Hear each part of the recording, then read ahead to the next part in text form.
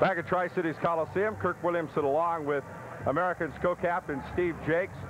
The emphasis has been on defense, Steve, the last couple of games, and both Portland and Seattle held to fairly low scores in a couple of very tough games this weekend. Yeah, well, we tried to get back to a defensive style game, and it looks like it's worked. We had, I think, 4 games there. We let in 26 goals against us, and Ole's been playing great these last 2 games.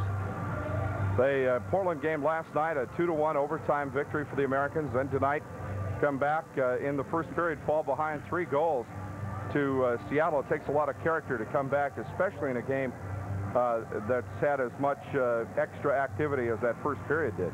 Yeah, well, I think with all the fights, got our mind off. You know, we're off the game, and we quit fighting and we just started playing our game again. Then we came back and we did the job. What was it that caused the fights? There were 5 of them in the first period. Is that both teams came out just a little bit edgy, or is that left over, you suppose, from Seattle's game last night with Spokane, or what? I really have no idea. I don't know. You know, it's a funny game. Those things happen. I guess it just kind of turned into a so you think you're tough contest. I'm not sure.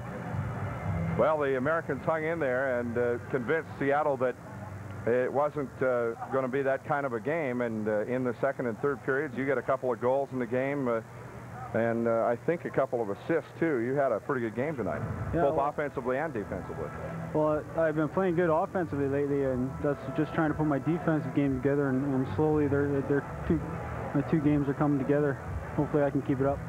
With the trade the other day that brought Terrence Sandwith to the Tri-City Americans, puts a little bit of extra pressure on you as a team captain and defensive leader to bring a young man like that, who obviously has tremendous physical tools, into the fold, so to speak, and make him perform as part of this team. Yeah, well, with young guys like that, it's hard for them to step right in and contribute. But you know, when the games, he'll play, and he'll play not when the games are really close in the third period or anything, but he'll get lots of ice time, and we play a lot of games, so it should be good for him.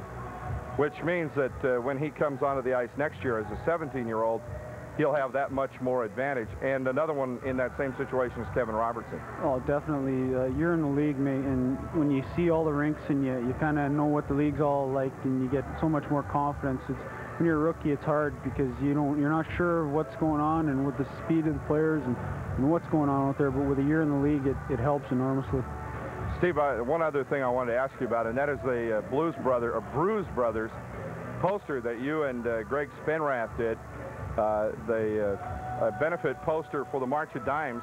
You're selling those. You've had a couple of autograph parties here and over at Penny's. Are those going pretty well? They're going really great. We're going to have a couple more of them, and when we advertise it, people really come out.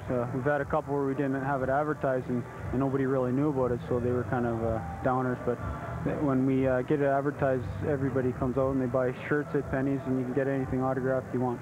Those are great posters, and I want to tell you that I'm sort of a March of Dimes daddy. I have a healthy 6-year-old at home that is mainly the result of March of Dimes research, so I'm really glad to see you guys do that, and it's a great community gesture, and I know it's a lot of fun for you and Greg to put that together. Oh, that's a lot of fun, and we picked the charity one to go to, so I'm happy to hear that it's going to a good cause.